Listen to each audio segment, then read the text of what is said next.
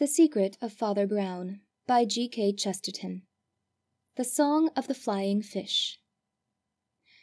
The soul of Mr. Peregrine Smart hovered like a fly round one possession and one joke. It might be considered a mild joke, for it consisted merely of asking people if they had seen his goldfish. It might also be considered an expensive joke, but it is doubtful whether he was not secretly more attached to the joke than to the evidence of expenditure. In talking to his neighbours in the little group of new houses that had grown up round the old village green, he lost no time in turning the conversation in the direction of his hobby. To Dr. Burdock, a rising biologist with a resolute chin and hair brushed back like a German's, Mr. Smart made the easy transition. "You are interested in natural history. Have you seen my goldfish?" To so orthodox an evolutionist as Dr. Burdock, doubtless all nature was one. But at first sight the link was not close, as he was a specialist who had concentrated entirely upon the primitive ancestry of the giraffe. To Father Brown, from a church in the neighbouring provincial town, he traced a rapid train of thought which touched on the topics of Rome, St. Peter, fishermen, fish, goldfish.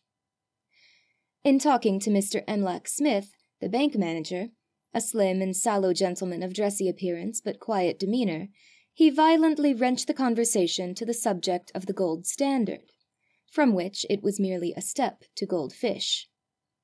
In talking to that brilliant Oriental traveller and scholar, Count Yvon de Lara, whose title was French and his face rather Russian, not to say Tartar, the versatile conversationalist showed an intense and intelligent interest in the Ganges and the Indian Ocean, leading naturally to the possible presence of goldfish in those waters.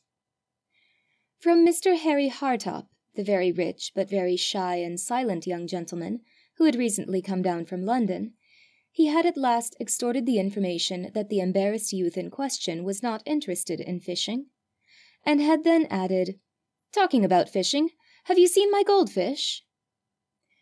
The peculiar thing about the goldfish was that they were made of gold. They were part of an eccentric but expensive toy, said to have been made by the freak of some rich Eastern prince, and Mr. Smart had picked it up at some sale or in some curiosity shop, such as he frequented for the purpose of lumbering up his house with unique and useless things. From the other end of the room it looked like a rather unusually large bowl, containing rather unusually large living fish. A closer inspection showed it to be a huge bubble of beautifully blown Venetian glass, very thin and delicately clouded with faintly iridescent colour, in the tinted twilight of which hung grotesque golden fishes with great rubies for eyes. The whole thing was undoubtedly worth a great deal in solid material. How much more would depend upon the waves of lunacy passing over the world of collectors. Mr. Smart's new secretary, a young man named Francis Boyle, though an Irishman and not credited with caution, was mildly surprised at his talking so freely of the gems of his collection to the group of comparative strangers who happened to have alighted in a rather nomadic fashion in the neighbourhood. For collectors are commonly vigilant, and sometimes secretive. In the course of settling down to his new duties, Mr. Boyle found he was not alone in this sentiment, and that in others it passed from a mild wonder to a grave disapproval. "It's a wonder his throat isn't cut," said Mr. Smart's valet, Harris, not without a hypothetical relish, almost as if he had said, in a purely artistic sense, "It's a pity." "It's extraordinary how he leaves things about," said Mr. Smart's head clerk, Jameson, who had come up from the office to assist the new secretary, "and he won't even put up those ramshackle old bars across his ramshackle old door." "It's all very well with Father Brown and the doctor," said Mr. Smart's housekeeper, with a certain vigorous vagueness that marked her opinions, "but when it comes to foreigners, I call it tempting Providence. It isn't only the Count, either. That man at the bank looks to me much too yellow to be English." "Well, that young Hartop is English enough," said Boyle good-humouredly, "to the extent of not having a word to say for himself." "He thinks the more," said the housekeeper. "He may not be exactly a foreigner, but he is not such a fool as he looks. Foreign is as foreign does, I say," she added darkly. Her disapproval would probably have deepened if she had heard the conversation in her master's drawing-room that afternoon, a conversation of which the goldfish were the text, though the offensive foreigner tended more and more to be the central figure. It was not that he spoke so very much, but even his silences had something positive about them. He looked the more massive for sitting in a sort of heap on a heap of cushions, and in the deepening twilight his wide Mongolian face seemed faintly luminous, like a moon. Perhaps his background brought out something atmospherically Asiatic about his face and figure, for the room was a chaos of more or less costly curiosities, amid which could be seen the crooked curves and burning colours of countless Eastern weapons, Eastern pipes and vessels, Eastern musical instruments and illuminated manuscripts. Anyhow, as the conversation proceeded, Boyle felt more and more that the figure seated on the cushions and dark against the twilight had the exact outline of a huge image of Buddha. The conversation was general enough, for all the little local group were present. They were indeed often in the habit of dropping in at each other's houses, and by this time constituted a sort of club of people coming from the 4 or 5 houses standing round the green. Of these houses, Peregrine Smart's was the oldest, largest, and most picturesque. It straggled down almost the whole of one side of the square, leaving only room for a small villa, inhabited by a retired colonel named Varney, who was reported to be an invalid, and certainly was never seen to go abroad. At right angles to these stood 2 or 3 shops that served the simpler needs of the hamlet, and at the corner the inn of the Blue Dragon, at which Mr. Hartop, the stranger from London, was staying. On the opposite side were 3 houses, one rented by the Count de Lara, one by Dr. Burdock, and the third still standing empty. On the 4th side was the bank, with an adjoining house for the bank manager, and a line of fence enclosing some land that was let for building. It was thus a very self-contained group, and the comparative emptiness of the open ground for miles round it threw the members more and more on each other's society. That afternoon one stranger had indeed broken into the magic circle, a hatchet-faced fellow with fierce tufts of eyebrows and moustache, and so shabbily dressed that he must have been a millionaire or a duke if he had really, as was alleged, come down to do business with the old collector. But he was known, at the Blue Dragon at least, as Mr. Harmer.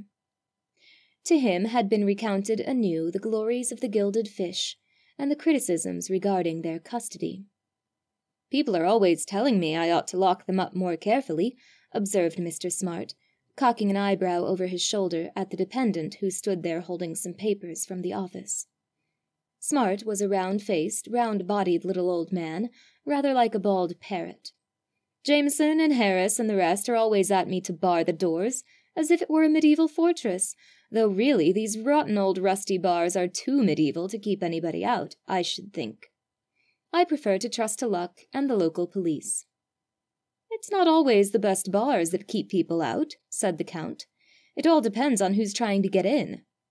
There was an ancient Hindu hermit who lived naked in a cave and passed through the 3 armies that encircled the Mogul, and took the great ruby out of the tyrant's turban, and went back unscathed like a shadow. For he wished to teach the great how small are the laws of space and time."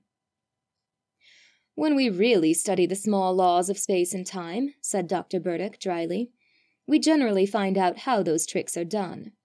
Western science has let in daylight on a good deal of Eastern magic. Doubtless a great deal can be done with hypnotism and suggestion, to say nothing of sleight of hand." "The ruby was not in the royal tent," observed the Count in his dream fashion, "but he found it among 100 tents." "Can't all that be explained by telepathy?" asked the doctor sharply. The question sounded the sharper because it was followed by a heavy silence, almost as if the distinguished Oriental traveller had, with imperfect politeness, gone to sleep. "I beg your pardon," he said, rousing himself with a sudden smile. "I had forgotten we were talking with words. In the East we talk with thoughts, and so we never misunderstand each other. It is strange how you people worship words and are satisfied with words. What difference does it make to a thing that you now call it telepathy, as you once called it tomfoolery? If a man climbs into the sky on a mango tree, how is it altered by saying it is only levitation, instead of saying it is only lies? If a medieval witch waved a wand and turned me into a blue baboon, you would say it was only atavism. The doctor looked for a moment as if he might say that it would not be so great a change after all. But before his irritation could find that or any other vent, the man called Harmer interrupted gruffly. "It's true enough those Indian conjurers can do queer things, but I notice they generally do them in India. Confederates, perhaps, or merely mass psychology. I don't think those tricks have ever been played in an English village, and I should say our friends goldfish were quite safe." "I will tell you a story," said Delara in his motionless way, "which happened not in India, but outside an English barrack in the most modernized part of Cairo. A sentinel was standing inside the grating of an iron gateway, looking out between the bars onto the street. There appeared outside the gate a beggar, barefoot and in native rags, who asked him in English that was startlingly distinct and refined, for a certain official document kept in the building for safety. The soldier told the man, of course, that he could not come inside, and the man answered, smiling, "What is inside and what is outside?" The soldier was still staring scornfully through the iron grating, when he gradually realized that, though neither he nor the gate had moved, he was actually standing in the street, and looking in at the barrack yard, where the beggar stood still and smiling, and equally motionless. Then, when the beggar turned towards the building, the sentry awoke to such sense as he had left, and shouted a warning to all the soldiers within the gated enclosure to hold the prisoner fast. "You won't get out of there anyhow," he said vindictively. Then the beggar said in his silvery voice, "What is outside and what is inside?" And the soldier, still glaring through the same bars, saw that they were once more between him and the street, where the beggar stood free and smiling, with a paper in his hand. Mr. Imlac Smith, the bank manager, was looking at the carpet with his dark, sleek head bowed, and he spoke for the first time. "Did anything happen about the paper?" he asked. "Your professional instincts are correct, sir," said the Count with grim affability. "It was a paper of considerable financial importance. Its consequences were international." "I hope they don't occur often," said young Hartop gloomily. "I do not touch the political side," said the Count serenely, "but only the philosophical. It illustrates how the wise man can get behind time and space, and turn the levers of them, so to speak, so that the whole world turns round before our eyes. But it is so hard for you people to believe that spiritual powers are really more powerful than material ones." "I don't profess to be an authority on spiritual powers. What do you say, Father Brown?" "The only thing that strikes me," answered the little priest, "is that all the supernatural acts we have yet heard of seem to be thefts, and stealing by spiritual methods seem to me much the same as stealing by material ones." "Father Brown is a Philistine," said the smiling Smith. "I have a sympathy with the tribe," said Father Brown. "A Philistine is only a man who is right, without knowing why." "All this is too clever for me," said Hartop heartily. "Perhaps," said Father Brown with a smile, "you would like to speak without words, as the Count suggests. He would begin by saying nothing in a pointed fashion, and you would retort with a burst of taciturnity." "Something might be done with music," murmured the Count dreamily. "It would be better than all these words." "Yes, I might understand that better," said the young man in a low voice. Boyle had followed the conversation with curious attention, for there was something in the demeanor of more than one of the talkers that seemed to him significant, or even odd. As the talk drifted to music, with an appeal to the dapper bank manager, who was an amateur musician of some merit, the young secretary awoke with a start to his secretarial duties, and reminded his employer that the head clerk was still standing patiently with the papers in his hand. "Oh, never mind about those just now, Jameson," said Smart rather hurriedly. "Only something about my account. I'll see Mr. Smith about it later. You were saying that the cello, Mr. Smith—" But the cold breath of business had sufficed to disperse the fumes of transcendental talk, and the guests began one after another to say farewell. Only Mr. Imlac Smith, bank manager and musician, remained to the last. And when the rest were gone, he and his host went into the inner room where the goldfish were kept, and closed the door. The house was long and narrow, with a covered balcony running along the first floor, which consisted mostly of a sort of suite of rooms used by the householder himself, his bedroom and dressing-room, and an inner room in which his very valuable treasures were sometimes stored for the night, instead of being left in the rooms below. This balcony, like the insufficiently barred door below it, was a matter of concern to the housekeeper and the head clerk and the others who lamented the carelessness of the collector. But in truth, that cunning old gentleman was more careful than he seemed. He professed no great belief in the antiquated fastenings of the old house, which the housekeeper lamented to see rusting in idleness. But he had an eye to the more important point of strategy. He always put his favorite goldfish in the room at the back of his bedroom for the night, and slept in front of it, as it were, with a pistol under his pillow. And when Boyle and Jameson, awaiting his return from the tete-a-tete, at length saw the door open and their employer reappear, he was carrying the great glass bowl as reverently as if it had been the relic of a saint. Outside, the last edges of the sunset still clung to the corners of the green square. But inside a lamp had already been kindled, and in the mingling of the two lights the coloured globe glowed like some monstrous jewel, and the fantastic outlines of the fiery fishes seemed to give it, indeed, something of the mystery of a talisman, like strange shapes seen by a seer in the crystal of doom. Over the old man's shoulder the olive face of Imlac Smith stared like a sphinx. "I'm going up to London tonight, Mr. Boyle," said old Smart, with more gravity than he commonly showed. "Mr. Smith and I are catching the 6:45. I should prefer you, Jameson, to sleep upstairs in my room tonight. If you put the bowl in the back room as usual, it will be quite safe then. Not that I suppose anything could possibly happen." "Anything may happen, anywhere," said the smiling Mr. Smith. "I think you generally take a gun to bed with you. Perhaps you had better leave it behind in this case." Peregrine Smart did not reply, and they passed out of the house on to the road, round the village green. The secretary and the head clerk slept that night as directed in their employer's bedroom. To speak more strictly, Jameson, the head clerk, slept in a bed in the dressing-room, but the door stood open between, and the two rooms running along the front were practically one. Only the bedroom had a long French window giving on the balcony, and an entrance at the back into the inner apartment, where the goldfish bowl had been placed for safety. Boyle dragged his bed right across so as to bar this entrance, put the revolver under his pillow, and then undressed and went to bed, feeling that he had taken all possible precautions against an impossible or improbable event. He did not see why there should be any particular danger of normal burglary, and as for the spiritual burglary that figured in the travellers' tales of the Count de Lara, if his thoughts ran on them so near to sleep, it was because they were such stuff as dreams are made of. They soon turned into dreams, with intervals of dreamless slumber.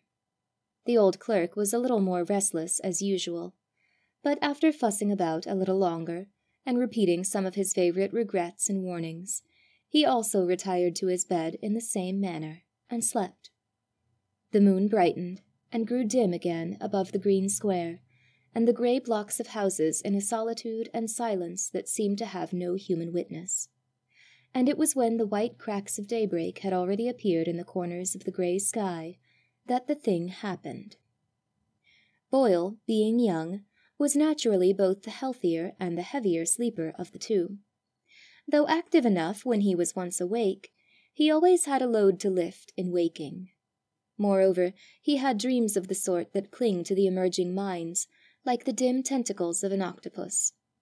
They were a medley of many things, including his last look from the balcony across the 4 grey roads and the green square.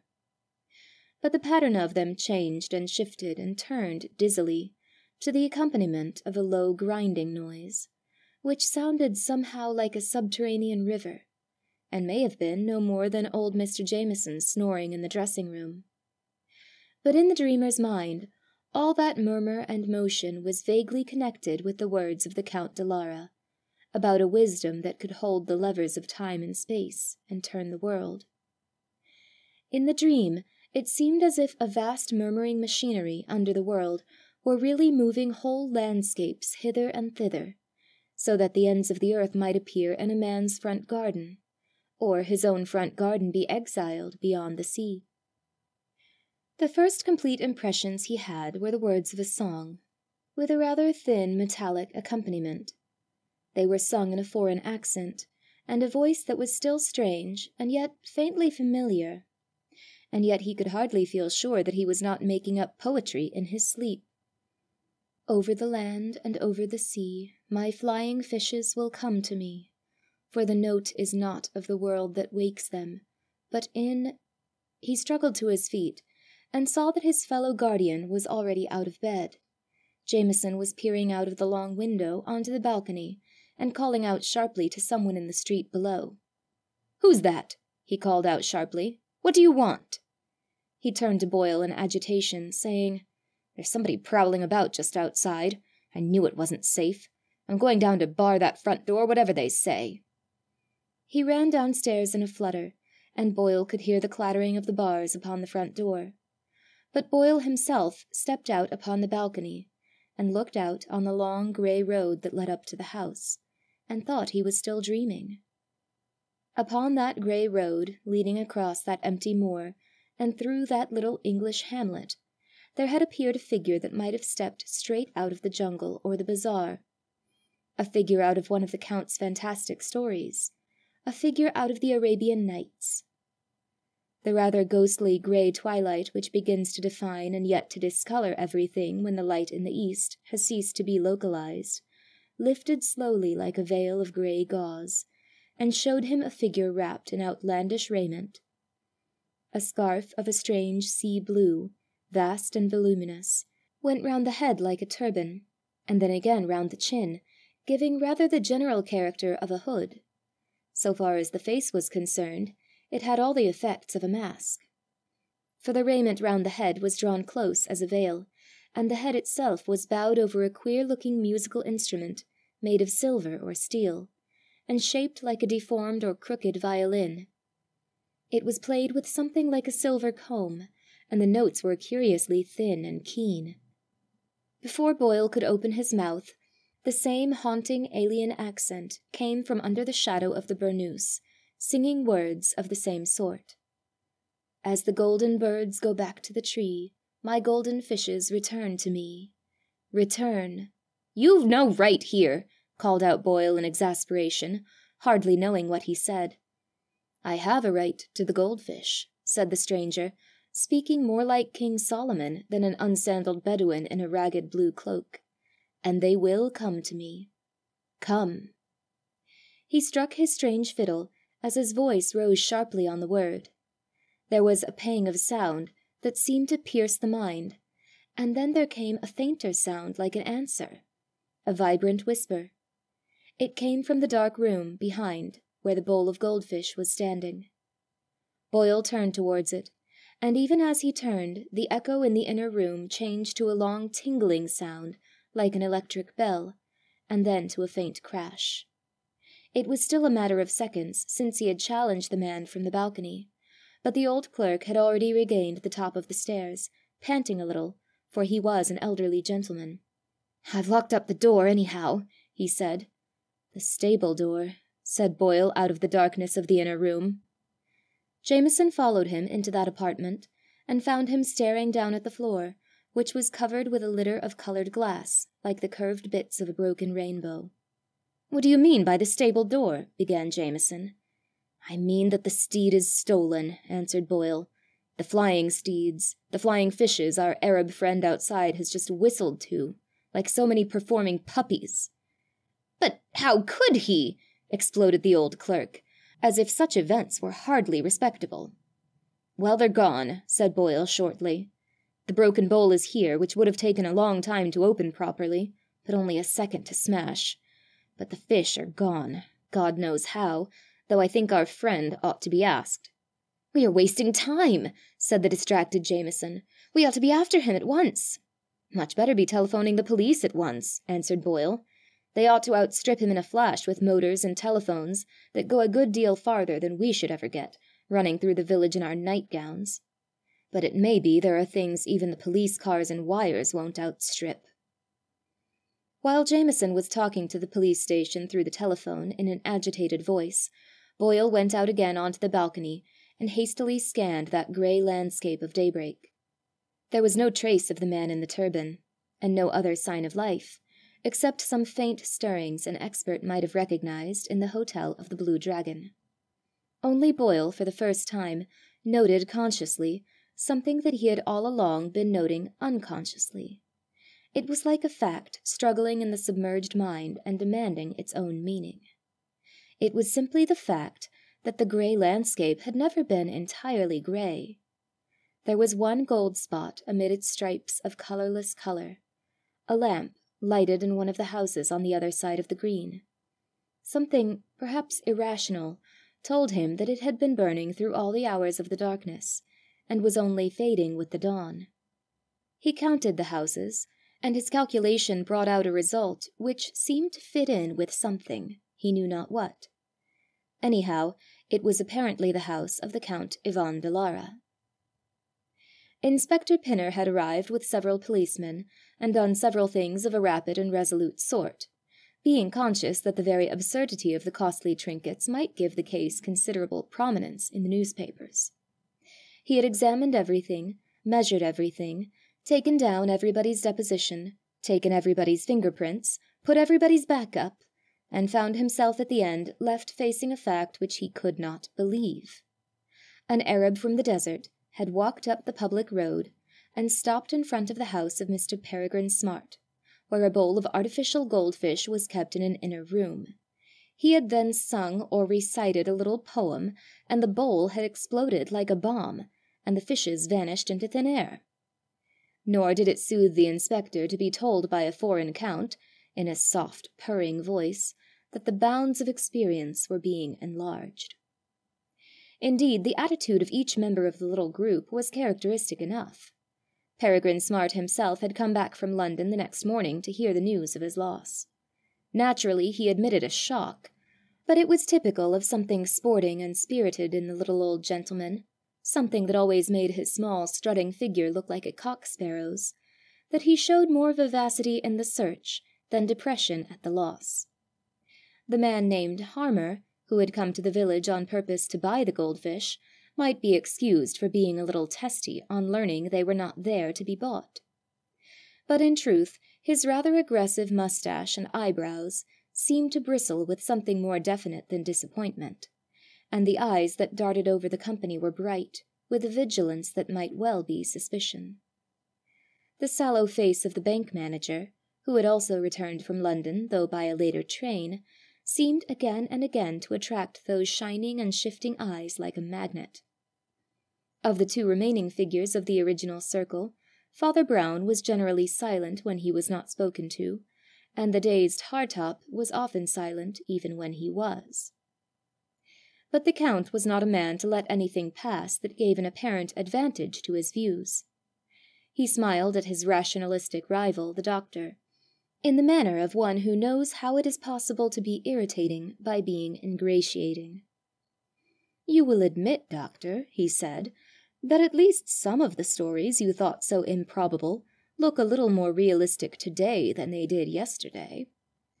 When a man as ragged as those I described is able, by speaking a word, to dissolve a solid vessel inside the four walls of the house he stands outside, it might perhaps be called an example of what I said about spiritual powers and material barriers." "And it might be called an example of what I said," said the doctor sharply, "about a little scientific knowledge being enough to show how the tricks are done." "Do you really mean, doctor," asked Smart in some excitement, "that you can throw any scientific light on this mystery?"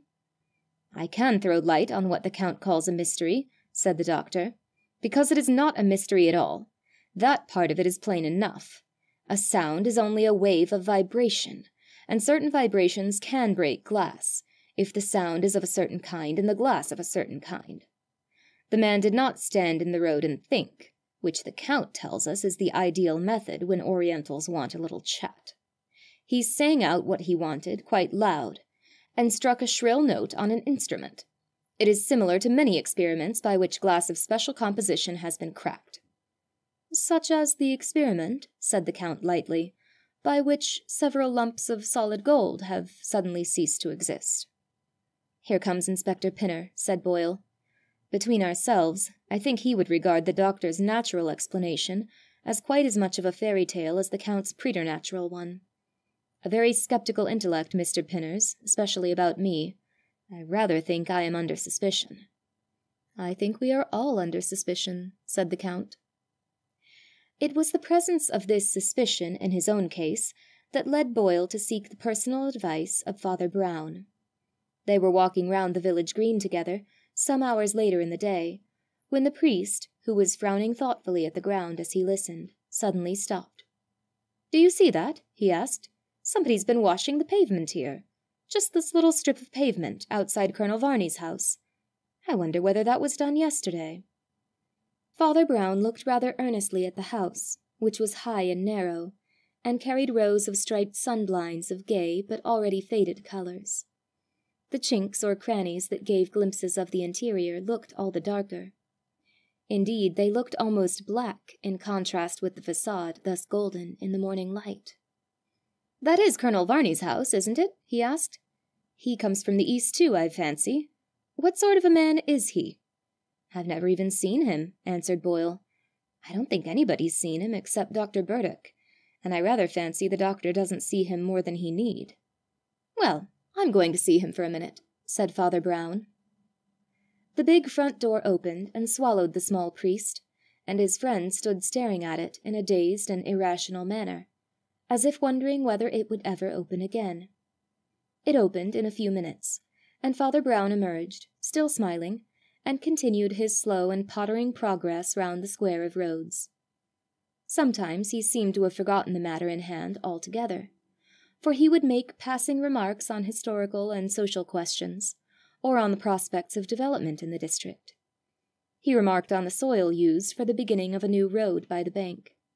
He looked across the old village green with a vague expression. "Common land. I suppose people ought to feed their pigs and geese on it if they had any pigs or geese.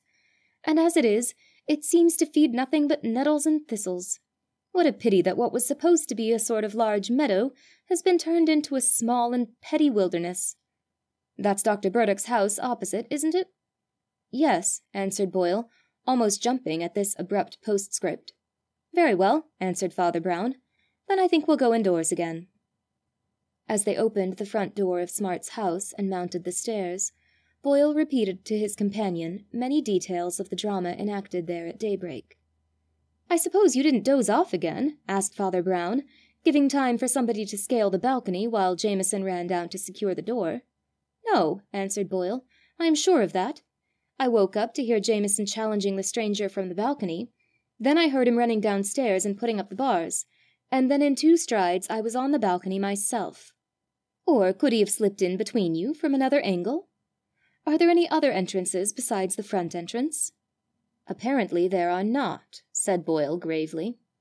"I had better make sure, don't you think?" asked Father Brown apologetically, and scuttled softly downstairs again. Boyle remained in the front bedroom, gazing rather doubtfully after him.